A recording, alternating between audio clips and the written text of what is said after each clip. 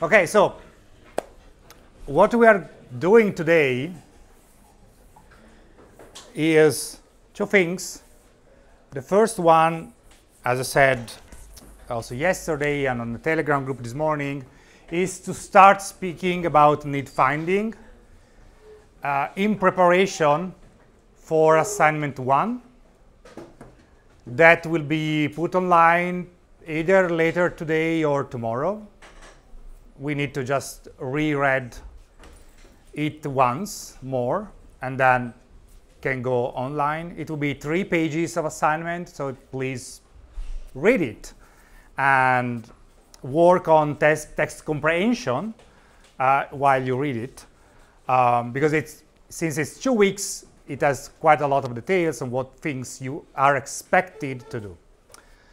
We will cover, of course, the decision behind these things in the lectures, but since we will complete this lecture on Monday and the text will be online before Monday, you can have some gaps if you start reading, but you can start reading, especially if you already have a group, so that you can more or less know what you're expected to do in practice. And this is the first hour. The second hour today, it will be less theoretical. We will talk a little bit more about projects and so the general settings of projects and the 3 teams that we have this year, with some, let's say, more information about the playfulness part of the second team and the AI part of the third team specifically. But that's the next hour. So I told you that sometimes we will have the Hall of Fame or of Shame, and today is sometimes. There is a seat here if you want. Hello? Well, not here, but you can move this.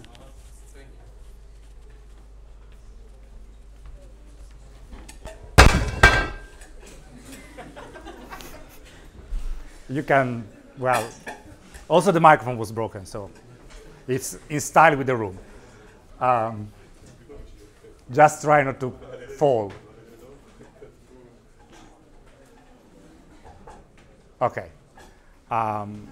There is a seat here also, another here, but yeah, but there are like 5 people there. So here there is another seat, first row, second row, another seat, free.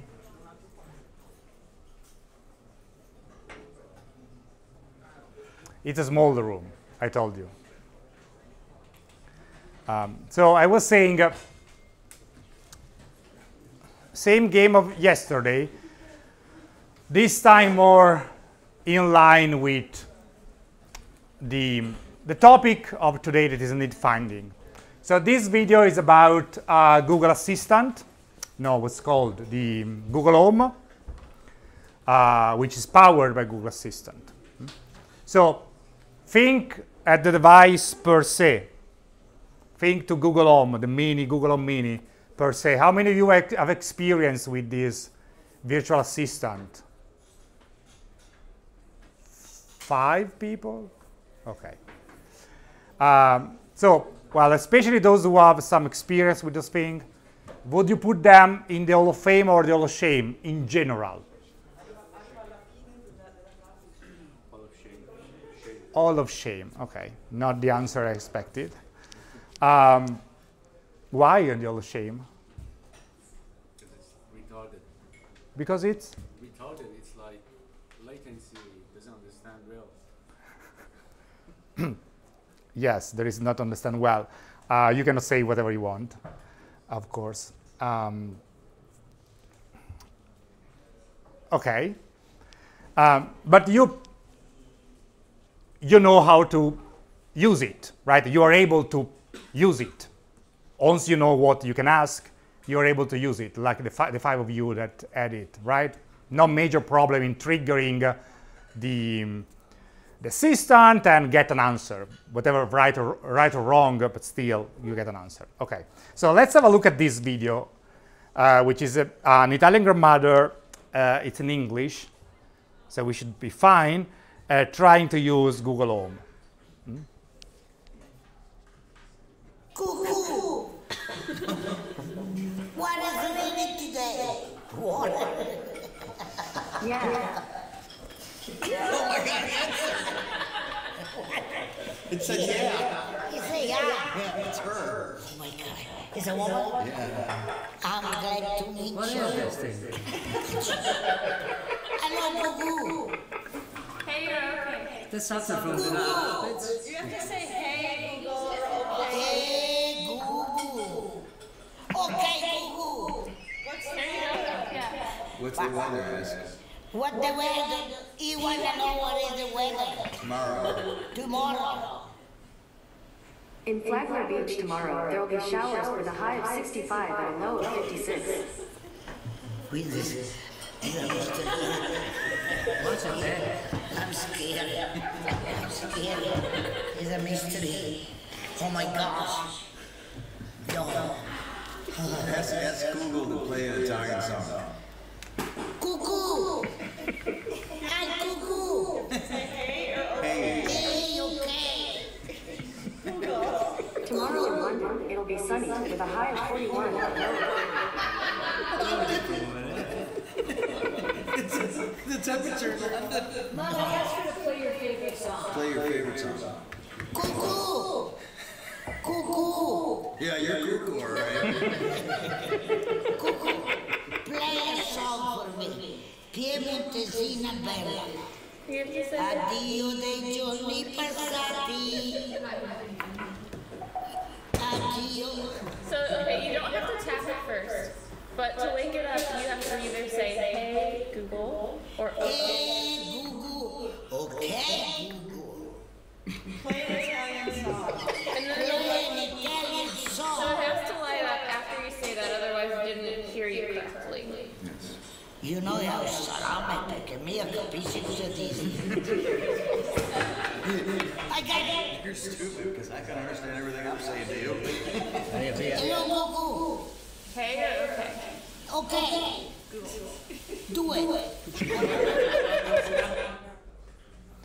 Okay, not Google.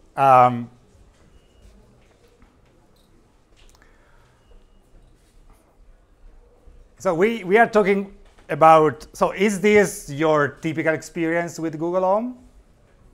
No. So we are talking about need finding. So if we need to find something in this video, so you already put Google Home in the Hall of Shame, so we cannot move it further in that. But if you have to learn something from this video about the device, so imagine you have to work on the device and you are observing this video, what are you learning? How can you improve the device? The activation word should be wider. The Not only okay Google, but something easier. The activation word should be wider or easier. Easier is probably better. Okay, that's something you learn from this. What else? She was trying to activate it by tapping, so probably something more on the tangible side. Why was tapping? Because probably the other devices you operate with your hand, so you turn on something. And then there is one more thing on tapping. Then when you tap Google Home, it lights up. So it's react to your tapping, but it's not listening to your command. So it's doing something, giving you the impression that it's listening, but it's not. It's just reacting to your tap, because it's not how the designer, how the developer thought about it. They thought about it by voice activation, and if you tap, there is another function that is not the primary function. But this person was tapping on it. The device was reacting to the tap, and that's so. The device is responding to me, and I'm continuing to talk. Another things to learn. So lights, reaction could be calibrated. Something else. Maybe another opinion that activating easily the assistance can lead to any problem. Because while we are in a daily chat or while we are speaking about the cleaning technology, sometimes Siri can activate it automatically. So that's why I have many incidents like that. I accidentally called someone that I didn't speak. So that's why. Yes, making a wider activation word could be a problem because that could be activated another time. But even with the current activation words, this happens, as you're saying. So probably it's not a matter. So the problem with this person was not a wider activation word. It was like the difficulty in saying Google. She said Google. And so that's not understandable for that. So probably it's more on the easier part and not on the wider part. Anything else you can learn from this? Other languages, if it was in Italian, she would cooperate better. Who knows? Yeah, maybe not. We don't know, right? We don't see that from the video, a different language. But maybe it was in Italian, it was easier. But the person was speaking English, some degree, was saying I'm scared, right? At the beginning when Google Home started to provide the weather. So I think you can think about other two things here at least. Reaction with the activities should be easier to understand. So sometimes when you say okay Google and it start listening, you don't get the feedback, okay I'm listening. Sometimes you don't hear it. Because sometimes there is a beep, sometimes so to make it easier to understand when you start listening. Okay, so this is sort of related to the things we were saying before about the light. So different, better in some way mechanism to provide an I'm listening, I'm not listening, either vocally or not. I think you can learn two things, especially for maybe the elderly or people that are not used to technology. Two things came into my mind in the behavior of the person in this case. At the beginning, she was surprised, and she acted surprisingly. So if it was a self-instruction, a tutor, so they can explain, or it would be more user-friendly. Yeah, that part about being scared, being surprised when the first time replied, and then she moved to probably her husband and said, it worked, and I'm surprised, and said, I'm scared, and then try to, so there could be something about onboarding the person that should be done maybe differently when there is no high-level technology. Another thing, more particular maybe. Maybe adding visual interaction like face recognition. For just that. For which purpose? Whenever she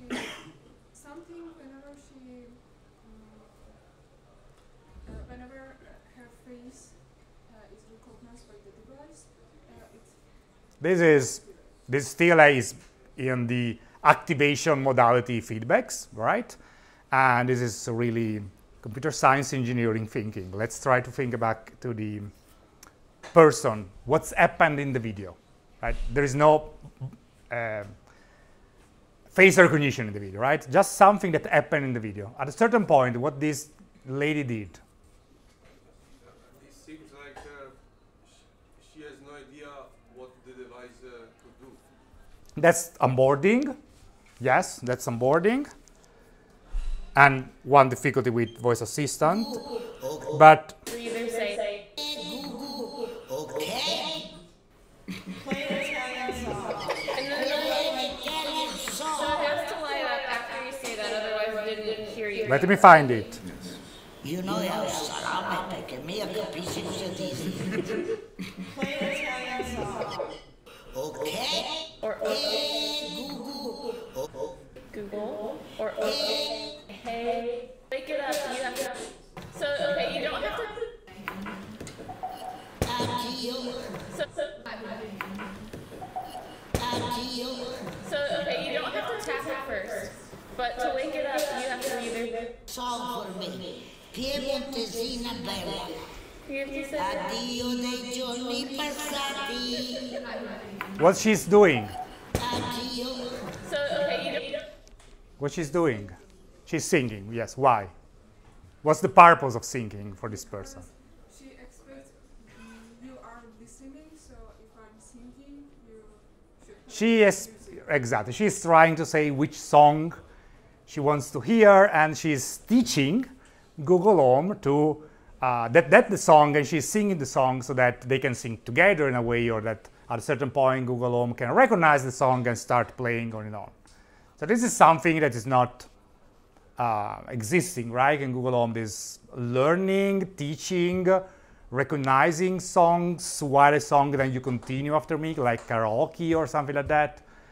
But this is something that this lady was more prone to do than other things. Like, I want a song, maybe I don't remember the title, but I'm going to sing it to you so that you can learn and then you can sing it back next time maybe, or if you have it, you can sing. This is a particular behavior. So just watching this video,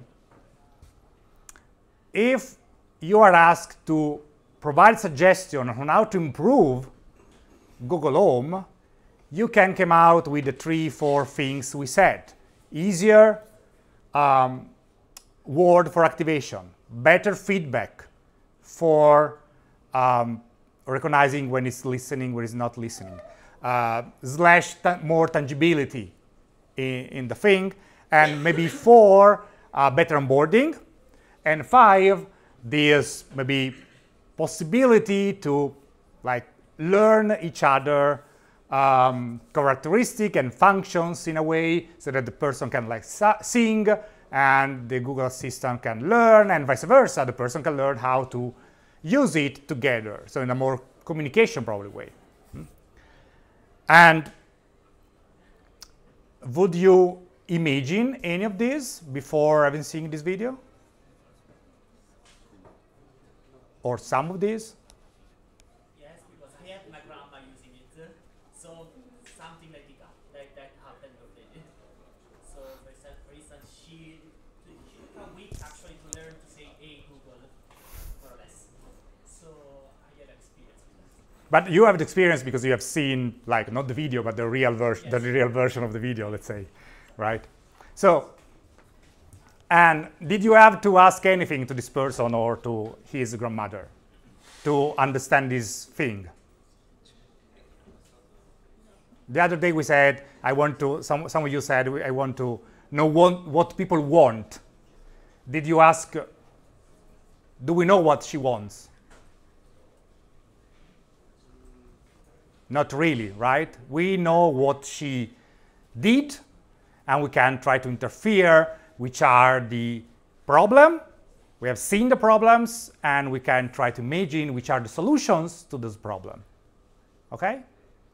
So this simple example is basically the key of what we are going to, well, not volume, enough, to what we call need finding. So it's a process, it's a series of methods to find needs. And finding needs allow us to then define solutions, like a different word. That's a different word for activating is a solution to a problem. And the problem is, which was the problem of a different word? Which was the problem?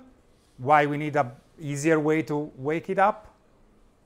Because she was trying to touch it. Because she wasn't able to wake up, to say Google, to wake up the device normally with this default operation. So a different word, an easier word, a different modality are solutions, multiple solutions to solve that problem.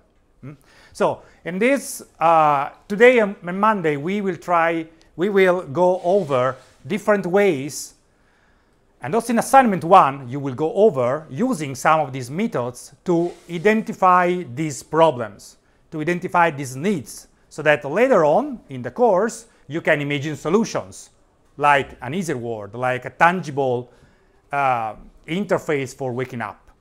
But in this moment, we are talking about needs that stem from problem, pain points, etc. So today we start talking about it. And just to remind you, this is a picture I've shown yesterday, the general simplified human-centered design process that we follow in this course. That could be, as I said yesterday, there's common areas with many other human-centered methodology, like the agile interaction design or the design thinking, etc. So we are step 1 in this graph. So understand what is needed with some methodology, and we call it need finding.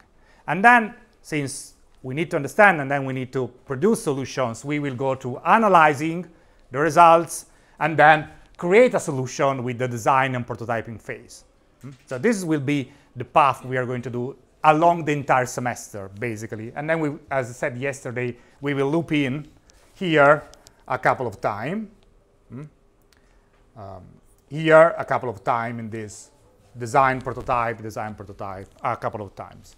But today we are here, step 1, understanding people, understanding what are the needs in a specific context. So let's start from a definition on what are needs, also to recognize the difference between needs and wants, right? Because the other day some of you said, understand what people want, and I said, no, we want to understand what people need, not what the people want. So what are needs? And then I can use an example to also explain this. So needs are, by definitions, the one in quote, human, emotional, or physical necessity. What I before called problem. What was the necessity of the lady with Google Home? Was triggering the voice assistant in a different, easier way for her. That was the necessity.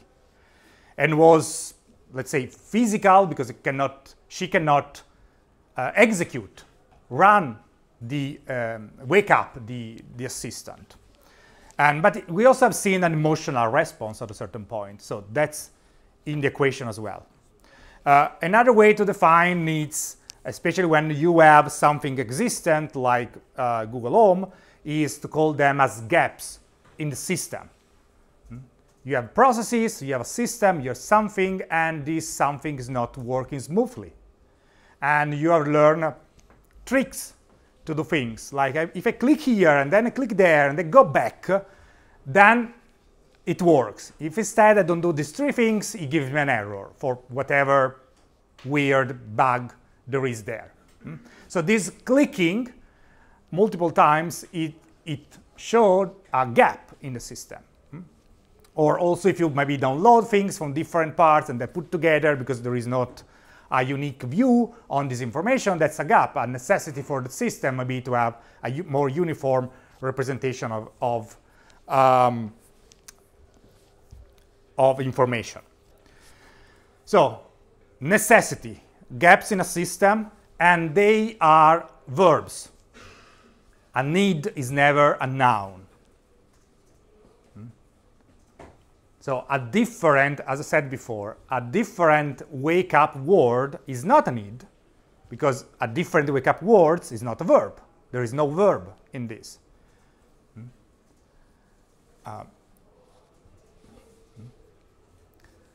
But something to trigger, to activate the device is probably a need. And then the difficulty is what is the something, and that's the solution. That the thing that you as designer, creator, developer, etc. need to figure out.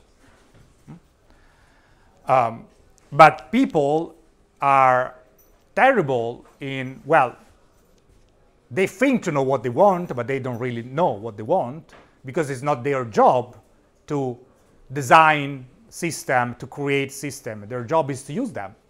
So they will express what they can do or cannot do with their own knowledge and their own terminology. That is not the knowledge that you have as developer, etc. It's their knowledge as users. And they can only speak about things they know. They cannot speak about possibility they don't know. And for those, you are there to figure out which are the other possibilities. So needs are verb. So every time you will figure out a need that is not a verb, then it's probably not a need. It's more a want or it's more a solution. So verbs, activities and desire with which user could use help. Nouns are instead solutions. Often needs are described or are useful to be described, especially you, when you will need to, at a certain point, you will need to describe needs. The needs you identified through the need finding process, you will need to say, I found these needs. So an helpful way to describe these needs is say, people, whatever they are, needs a way to. And that's what's come after the to is probably the need. Or needs to be able to. So these are a good way to help you formulate a need in a way that is correct. And they emerge directly from user traits or from contradiction between two traits, such as a disconnect between what they say and what they do. Maybe they say, I do this in this way, and then if you can observe, like we observe this lady, in a way you discover that what they say is not identical to what they did in every single step.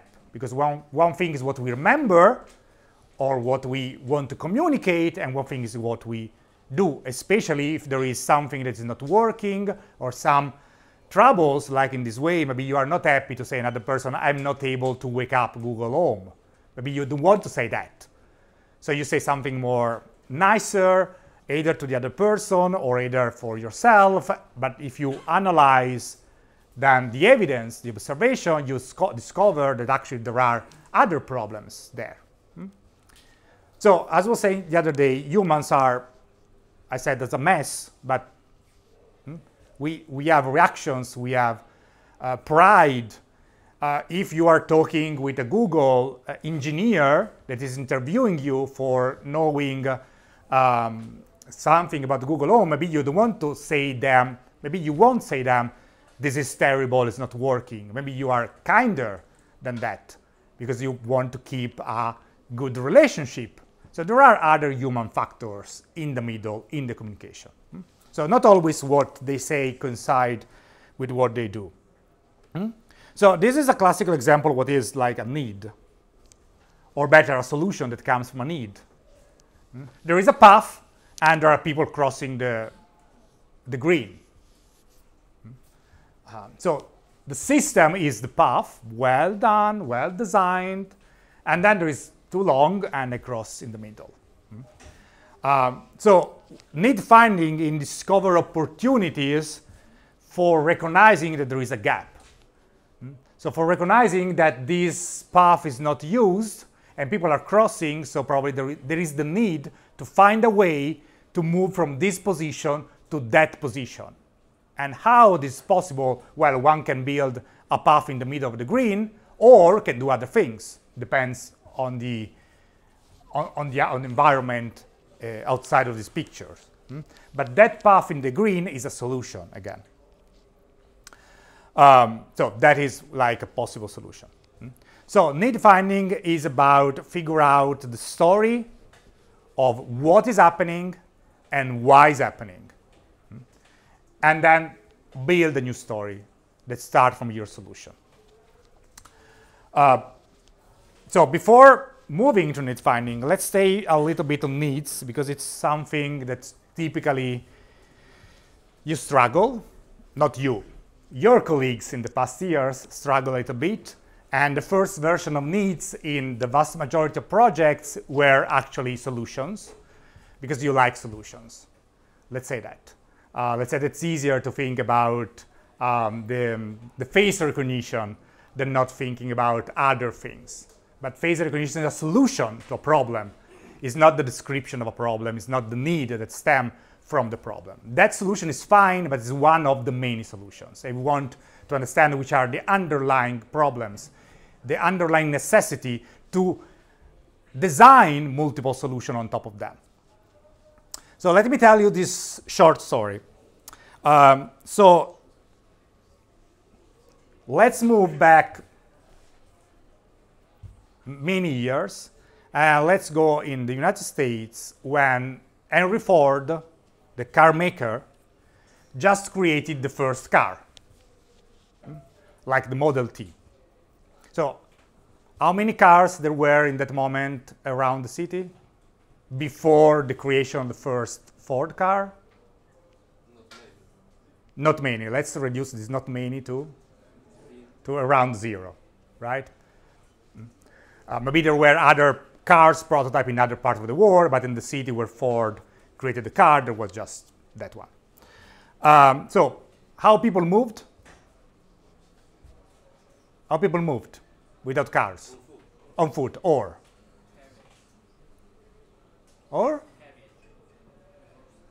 carriage, that is what's moving the carriage, an horse. Or, if it's more probably longer distance, train.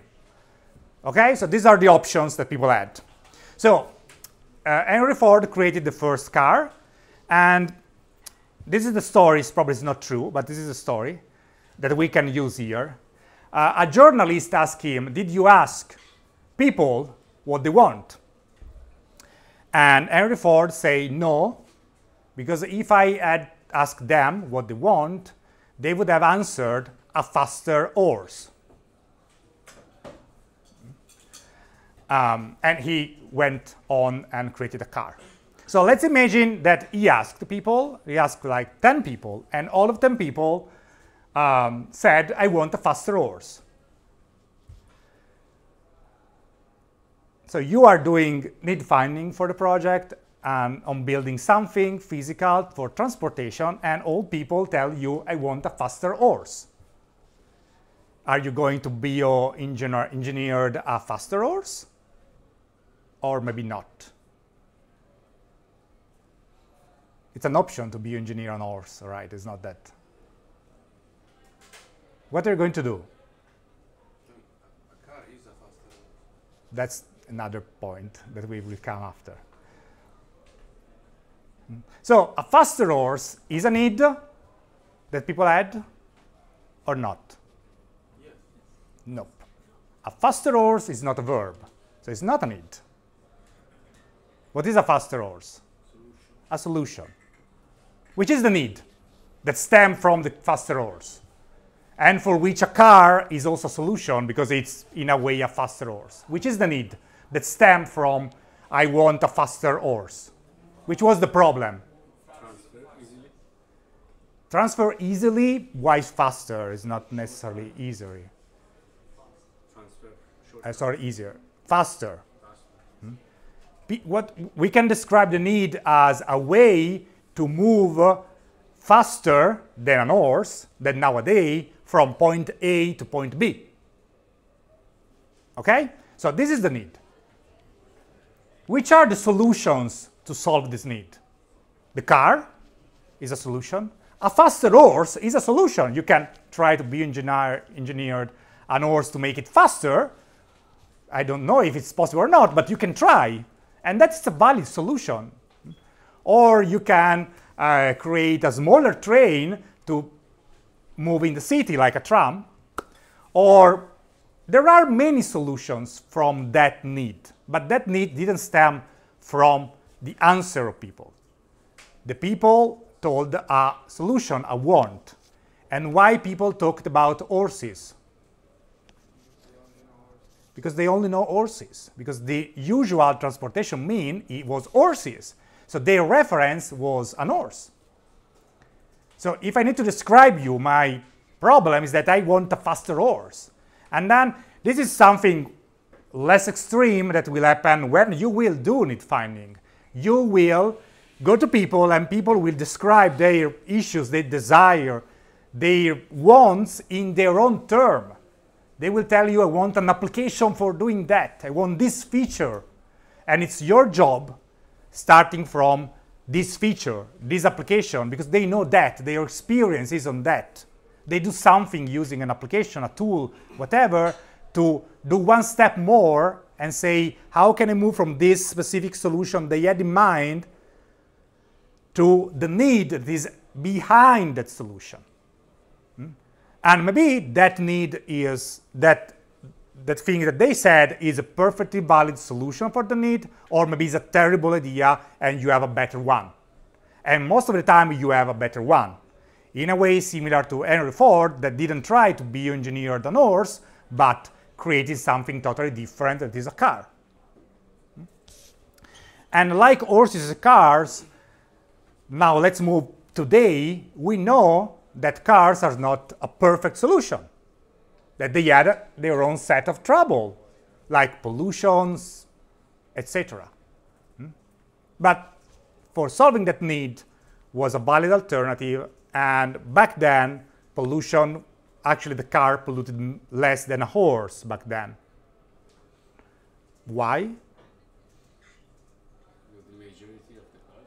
Well, the numbers help, but also in that moment, the small cars pollute less than small number of cars pollute less than the horses. Which kind of pollution the horses do?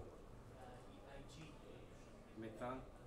Yes, let's say hygiene on the streets. They do their things on the street, and that's pollution if you leave them.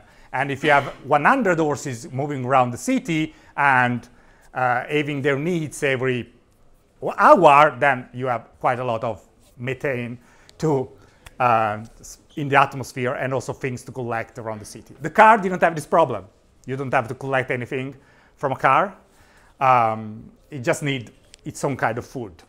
Okay, so this is an example about in a story, in a way, that describe what you will, in a way simpler, listen to the people you will interact with. They will tell you things about horses, about their own horses. And it's up to you to do a step more, considering what they said, but also what you have seen, like in the video. You have seen things, and merging together what you have seen and what they say, you can generate stronger needs, okay? And there are methodology, and the scope of this lecture is also to go through this methodology to talk effectively or observe effectively people doing stuff so that you can get their wants first and transform them in needs. And we will arrive to those. So, what's need finding? Need finding is a way to finding potential user needs. So answering to the question, what do user need? That's the question we pose up to this moment. But to answer that question, we need to answer first, and this is something we can do on our own without involving other people, these other 4 questions. That is, who are they? So who we are going to explore their needs. There will be students, there will be like the elderly people, like the lady, there will be children, there will be people who don't see at all, like blind, or who will be. And there are many dimensions on that. Age is one dimension, capability with technology is one dimension, experience on the stuff you are interested in is one dimension. Are they expert in their domain, or they are just try to do this for the first time? So who are the users? And how they are doing in it now. So you have a specific domain. Let's say you want to try to understand which are the issues in commuting between work and home and back within a city. So you are going to maybe speak with commuters, and maybe you're going to speak with people that commute every day, and maybe with people that do also a little bit of remote working. So you have the expert, the one that do it every single day, twice a day, or 4 times a day if they go home for lunch, and the non-expert, the one that are casual, in a way, users on your domain. And how they are doing now, which are their practices in the commuting, at which time they are waking up. They have an annual subscription, they buy the ticket, they don't use tickets, whatever, and what they do during the travel. How long is the travel? They take a bus, they take a tram, they take multiple buses or not. What they are doing now. What's the context in which they are doing? Going to work and back home. That's something you define, but this is something you define. And why we can just ask them all the things we want to know. This is not actually an answer to give, but why we can just go to them and say, tell me your problem in commuting. 3 seconds, 1 question. Why this is not really working to you? It's like, tell me, I should probably stop recording, but try to be kind in answering. What's your problem with Politecnico? You are able to reply to this question, no? Yes. We can take from probably 5 minutes to get an answer, or 3 days to get a complete set of answers. Who knows? Depends from your experience, etc. But is that something, one single question posed in this way, useful to understand the full picture, the full context of where you are, who you are, and how you find yourself in this problem? Because I can imagine that maybe an Erasmus student, there are Erasmus students here? No. An Erasmus student, that's the culprit of the limited number of the class. An Erasmus students will have different difficulties that are normally enrolled students because they go to a different process. And they will see things differently because they have as a reference their own university. Did any of you did the bachelor degree not here? Okay. As maybe the people that did the bachelor degree here will see different things at the first year than people that didn't, because their experience, their reference, their sources was the previous university. So we need to find a way to have a more systematic way to collect this information and analyze them considering this context of people. So we can just go there and ask them, tell me your problem. We need to find a better way to do this. So before talking about better way to do this, let's talk about users, because selecting users is the fundamental part of all of this. If you select the wrong kind of people to talk, then the results will not be good as you desire. So first of all, who are the users of the system? As I was saying before, it's a uniform set of people, like all 20 years old, male, or it's more varied.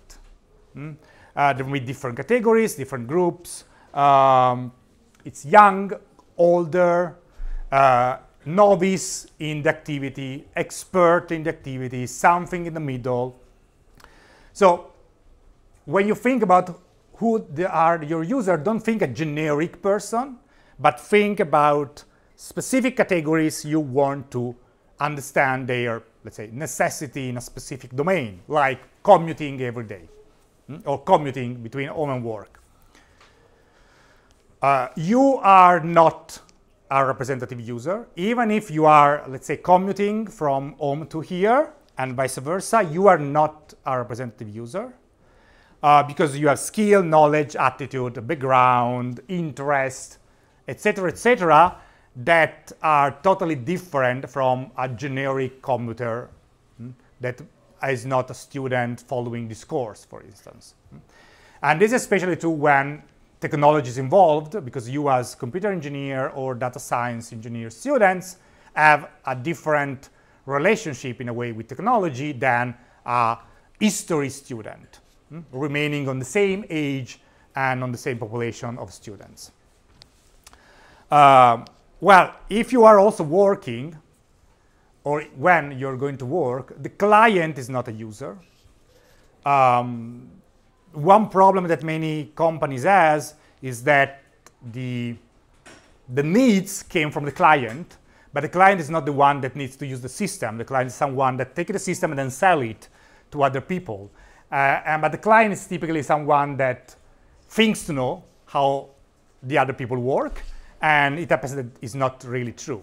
So especially in company, client, but also manager, bosses, directors, etc., are people to kindly say yes, and can we talk with like the people who are going to use the things we are going to do, not just with you. It's not always easy, but it's one effort in a company. We are not in a company, so we can skip that for a moment. How we can then know the users? There are a variety of methodology, but they are in a way split into big categories. One is talking with people, and one is observing people. So talking with people could mean survey, like online questionnaire, That's a survey. Interviews, like television interviews, one-on-one interviews.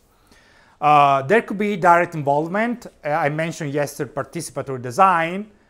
That's a way to involve users in the process, but you need to be a certain degree of experience in doing that. And the key point of talking with user is understanding the real behavior, the pain points in a process, in a context, in a situation, the workaround that people put in practice to solve some problem they have. That's an all good starting point to understand the context and find needs. The other big set is watching user, so observation, like we sort of did with this video. We observe a situation. That could be done live, like your colleague did with his grandmother in a way, or through video recording like we did today. And then we need to analyze this data, of course. Diaries is another methodology that consists on actual diaries that the person needs to write every day or every time something happens, like, dear diary, this is blah, blah. This is a diary. So every time I need to interact with Google Home, I need to write something to answer to some question on a piece of paper or on a software application. This is helpful for analyzing their work, since what they say is not always coherent with what they do. Observing what they do give us much more data points than just asking them, because we can see what they do, which software they use, which artifacts they use, which tool they use. If they use paper, pens, a computer, a tablet, what they do in practice for solving some task, in which order they do things, where they are problem, if they get irritated, if they get interrupted by someone. And we can also discuss with them the finding to discover why they do a certain things in one way and not in another.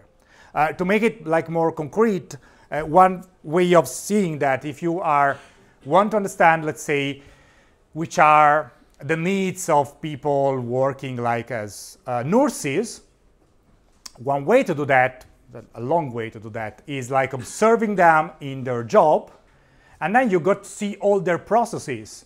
You got to see what they do in the morning, what we do at the beginning of a turn, at the end, in the middle, how many times they get interrupted, how many patients they need to take care of, how many administrative requests they receive, all these small details, how many coffee breaks they can have, how many bathroom breaks they have, etc. All this information is something you will not be able to collect by an interview in which they need to recall what's happened typically in a morning, or typically, and then it's typically, so it's average. Instead, you go in the situation. So both groups of methods have their own advantages and disadvantages. Of course, interviews is easier. Imagine you have to get permission to see 10 nurses in their own days. You will need to spend at least 10 days in some hospitals. Talking with 10 people, it's way quicker and easier in a way. But you can miss some why and some artifacts. So these are methodology. We are going to see on Monday some of them, and we will ask you to adopt, let's say, 1.5 of them. So not all of this, of course. In some cases, and this is more on a theoretical perspective, users are not available, or for whatever reason, you cannot access to those users for policy, for regulation, because you want to do something for astronauts and you don't have enough astronauts to talk with. So you can also try to imagine users or building typical users from the information, maybe partial, that you have, putting together information that you have, that you find on the internet, that you find talking with some people that are not maybe exactly your user, but sort of similar to them. So maybe you cannot access to an astronaut, but you can talk with a pilot of on a jet. So that's pretty similar, more than talking with a student, for instance. So you can build these personas that has imaginary typical users that provide a detailed description of a person in a given role doing some kind of activity and then imaging them as they were real. So this is a way to describe, this is also a way to describe what the results of a need finding phase, but it's also a way to imagine some prototypical user when you don't have access or enough access to real, let's say, people. One thing before moving to the to need finding is about problem framing, because up to now we talk about needs, we talk about people, but we didn't talk about framing the problem. I mean, the problem, I framed the problem for you. I said the domain we want to, for instance, operate is transportation, like a theme for the lab, transportation. Instead of health and well-being, transportation. And the problem we want to understand and want to try to frame is commuting between home and work. But you will have to do this operation on the theme of the lab. So before extracting needs, one skill that you need to have is, and before solving problem, that is something you were trained for the last 4 years, almost 5 at least, is not solving problems, but framing problems. That is the step before. And so understanding which is the problem, so that we can understand which is the needs, so that we can solve the problem in a way. And solving the problem should be the easiest part. It's typically, for you, for students in this course, the easy part. Solve problem. Is define the problems more difficult. So when we enter in a situation, let's say that we define the commuting, we need to check, and please keep this in mind because it's fundamental, especially when you will prepare the material for need finding. We need to check our assumptions on the things we are going to listen, watch, talk about, and also understand which are the other people's assumptions about us, about what we're going to do, and about their own activity. Because in that way we can understand the need, the context, and emphasize with them. So let me do this example. It's about assumptions, right? So let's say that a person comes to you and pick a piece of paper and draw this thing that there is in the slide. You see, this is handmade, of course. And ask you, what's the result? 8. Anyone disagree? So this is obviously a tricky question, because otherwise I will not ask. What's the result? 8. Who say 8? Hands up, who say 8? Okay. The one that didn't say 8, what do they say? 2 figures of 4. So the result is 2 figures of 4. In the sense that it's not 4, but it's a figure. So 2 figures. You see, the result is 2 of this figure of 4, one after the other, like concatenation, in a way. Anybody else?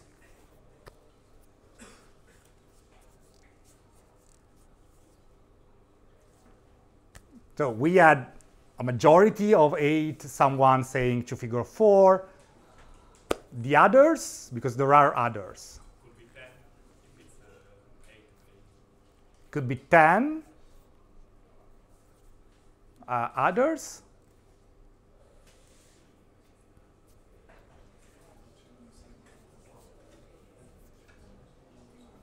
So one more, and then I will tell you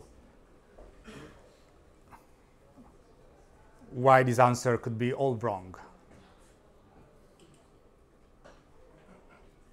Maybe it's rebus. maybe it's a rebus. But the figures what are, you don't know. So this is about assumptions. Did I tell you that these are numbers? Nope. You assumed that these are numbers in some basis, but it's number, 4 figures of 4, and that the plus is either a sum or a concatenation. But I never said that. It's not written here. That's your assumption. So if you end up seeing something like this in a need finding, you will assume this is mathematical operation and that the result is 8. But I never said that. This could be 4 or could be part of a boat, the top part of a boat.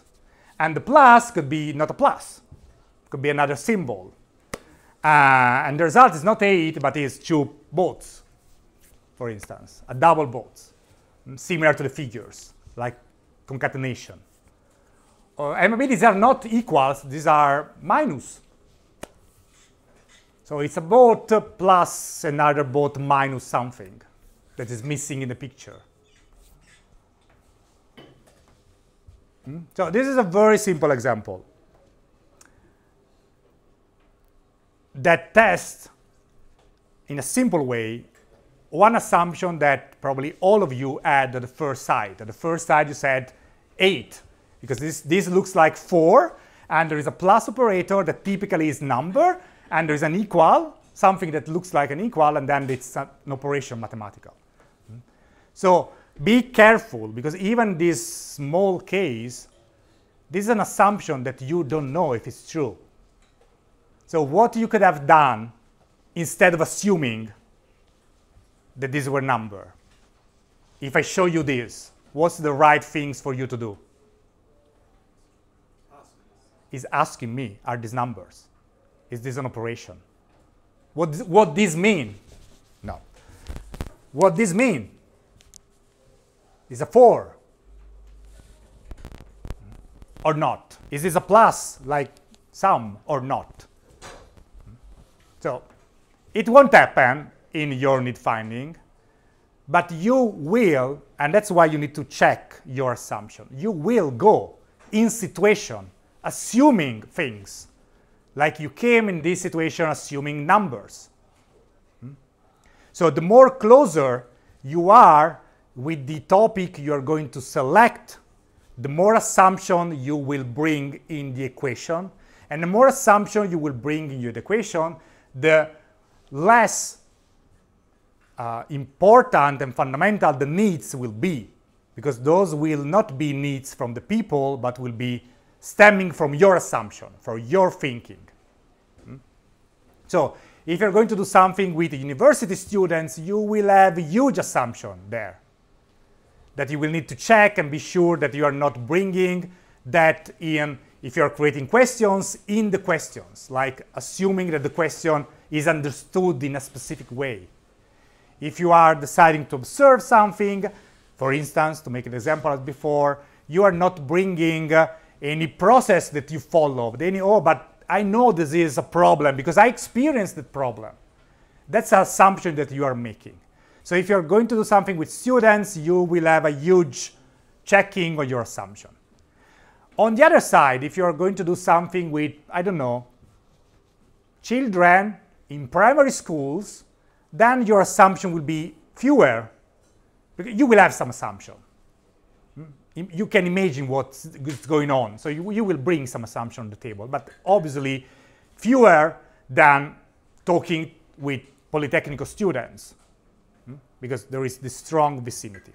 So one thing to keep in mind, before engaging with any methods we are going to see, and any needs extraction, etc., is to be sure that your assumptions are outside of the equation, or as much as possible outside of the equation. Okay? This again is a small example that makes the point. And by the way, I steal it, it's not mine. I've seen it and I say, oh, this isn't smart, and I'll get it. And then it's not so smart, but still makes the point. Okay, need finding methods. So we talk about user, we talk about the importance of problem framing and assumptions. So it's important to frame the problem before solving it. Let's have a look at which are the methods we are going to cover, and then we probably start to speak about the first one. So there are, again, many methods. Here there is 6 of them. We are going to see 4 of them. One is observation, similar to watching that video but in real world. The other one is diaries, already mentioned to you. Interviews, one-to-one speaking. And we are going not to talk about diaries. We are going to talk about interviews. We are not going to talk about focus group, but focus group are basically group interviews. Instead of interviewing one person, you interview 5 of them in the same moment, with their own specificity in how you handle the conversation to avoid that it's always one person that talks and the other 4 don't. Survey, like online questionnaire. So huge number of people reached with respect to interview in the same time. And then contextual inquiry. That is, in the end, because it's actually a mix between observation and interview. So we will say a little bit about contextual inquiry because we will see what is needed when we talk about observation and when we talk about interviews, and that's the merge, in a way, of them. So to get started, before applying any of these methods, you will need to do 3 things. And here are reported 4 because the 4th is start with the method.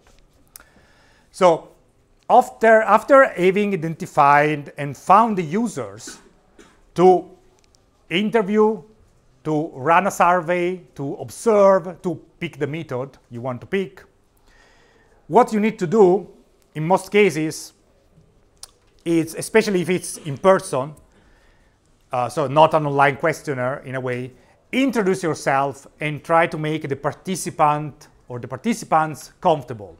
This is fundamental in interviews and in-person interaction. In a survey online, you cannot really make the participants comfortable, but you can still introduce the goal of the thing, why you're doing that, how long is the survey, etc. So a little bit of introduction. Then you should discuss confidentiality, or at least in the case of a survey, have consent. Whatever is going on, there is subject a consent form that they will need explicitly to give you permission to use this information. In a critical way, if you are filming or recording, you need to have explicit written permission to record and record either audio and or video, and to use the information you are collecting in an anonymous way, just for course purposes in this case, but you need to have them on file, not just vocally. Yes, I agree. And in discussing confidentiality and getting explicit consent, if the person say no, at any point, even after this point, the person should be free to leave the session. And you need to drop all the data that you collected up to that moment. So these are fundamental things. Then you can begin to introduce the topic, the goal you are interested in understanding.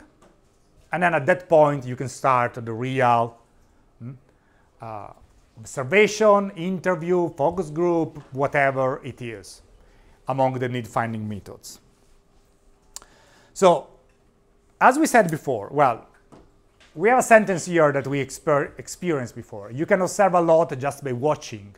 We have watched a video and we learned a couple of things that if we don't have a Google Home and a grandmother at home, we have learned quite a lot of things about one specific product and how to improve it. So, what is observation? Observation is embedding yourself in other people, environmental, culture, and behavior. So in the full context of them. And the goal is to obtain the data that is necessary to influence the design of an application, an interface, to extract need, to then move to solution, and that is design an interface. But it's also to redesign something. If you already have a product like Google Home, you can observe to see how they use it so that you can improve it. So to redesign, in a way, something that you have. It's also useful for learn the language of the user and their context. Again, the example I made the other day, if you're talking with doctors in hospital, they use a specific language. And any application for doctors will need to comply with that language. You cannot explain things in a different way than they are used to. And the same word that doctor use maybe is totally inappropriate for you. You don't understand the same word, but they did. So it's their own language, their own jargon. And that could be fine in that context. You need to understand the language and of the environment. Well, listen and observe carefully, and sometimes you can ask questions and clarification.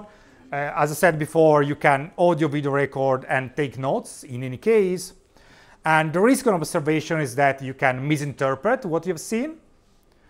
You are disrupting the same thing you are observing, because that operation, that nurses we said before that did the usual work that day is interrupted by your presence, because normally you are not there.